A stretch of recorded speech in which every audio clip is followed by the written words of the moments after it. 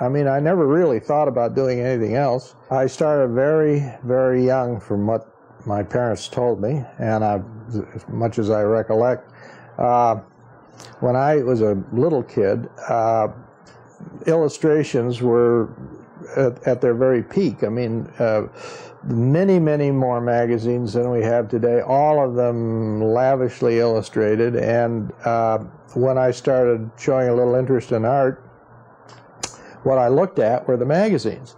But I have the same background, actually, as all the other people that you'll be talking to, because we all started out as illustrators. I tell anybody that asks me that if you take 2 years of art school and get the grounding and learn a little color theory and learn how to draw to the degree that you can be taught, and some notions of composition, that's all you need to know. If you've got the talent, you'll do fine. If you don't, lots more teaching is not going to help you. I had sort of established that I could sell easel paintings, very much like I was doing as an illustrator, but except I was the art director. Actually, my first one-man show was before I quit illustrating in 1965 in New York, and I made the mistake of picking the night of the great blackout. I had brought in a caterer, I had everything set, and 3 minutes before the show opened, all the lights in New York went out. However, we had a mini show because the art department was one floor above the camping department, and people drifted down to the camping department and came up with Coleman lanterns and all kinds of stuff, and were going around holding the lanterns, looking at the paintings, eating my hors d'oeuvres, swiping the spirits in the next day, the lights were back on, and I did very well at the show, and that just reinforced my idea that maybe I could make a living doing so-called fine art. My subject then and now has always been animals, for no particular reason, except that I enjoyed painting them. I felt I had a little empathy toward them.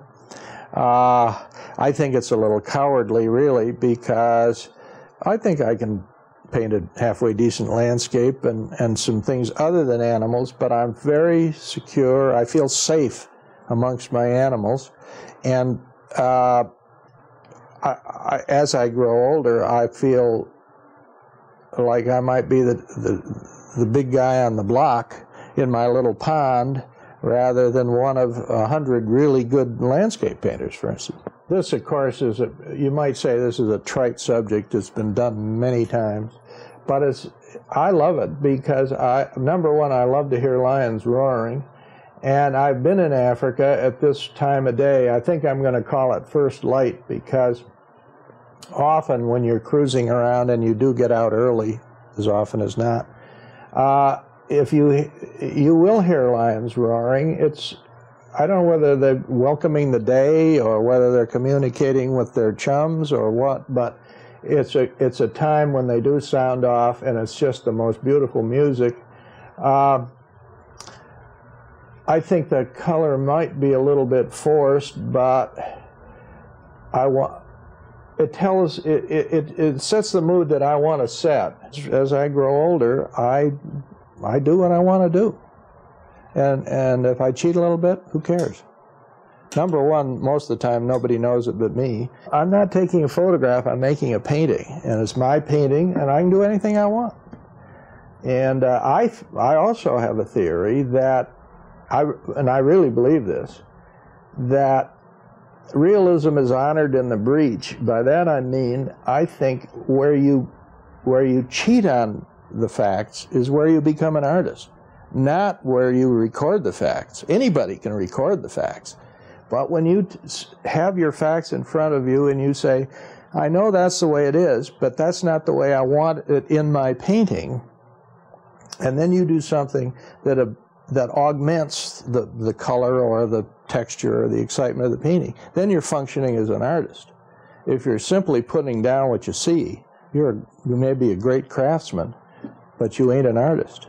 One of the little devices that I frequently use is kind of a little, rather casual, it seems, application of a wolf pencil, which is a carbon pencil, simply to sort of emphasize hair textures. I don't like to overdo it, but there are times when just a little sense of the roughness of the hair is all you need, and rather than take a tiny little brush, which I don't own, and going picky, to me it has a little more spontaneity if you just simply take this charcoal thing and make your little accents and let it go at that. Or a little roughness within the shape of a tree, whatever, wherever you feel. And often if I paint some brush with leaves in it, I'll just go, which catches just a little bit of the darkness that's in amongst all the green. There's also a lot of shadows. It gives you a little sense of texture. I think you learn certain basic ideas, concepts of what makes a good composition. And then, over time, you probably evolve your own notions of what a good composition is. And mine is so intuitive. I mean, if I'm painting a picture, whatever my original plan is, if as I go along, I feel that the shapes in the painting are such that I need an element opposing, let's say, the flow of the painting. Nobody told me that. I just sense that something needs to be there. So then I have to figure out, what can I put there? Do I take a sponge and drip it down the painting, which I've been known to do? Do I look up shrubbery and try to find some form that takes me back up where my instinct says something ought to go up there?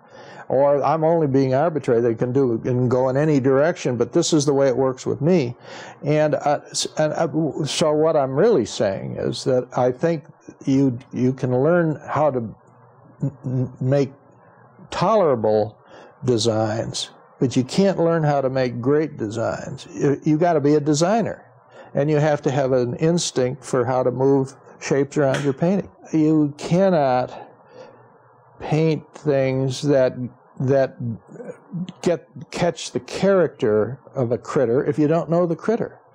And so I'm one of those old-fashioned people that really feels you ought to put in your time at the zoo. I'm absolutely wedded to acrylic, and the reason I am is because I worked as an illustrator for roughly 25 years, or more than that, really. And I was always using a very quick-drying medium. In those days, it was Winsor Newton designer's colors, which are very fast-drying. And so the transition to acrylic was natural. I'm not comfortable with oil. I know that acrylic has problems. It dries very fast. However, there are many ways of skinning a cat, and there's a lot of ways you can get around the quick drying. You can wet the surface. You can go back over it forever. It's totally fast. You can roller skate on it after you finish, and you're not going to hurt it. This gang is very tight, and very shortly after we moved here, we knew them all. And the best part of it is, it's one thing if the fellows like each other, but if the wives like each other, then you've got a group. And we have a group.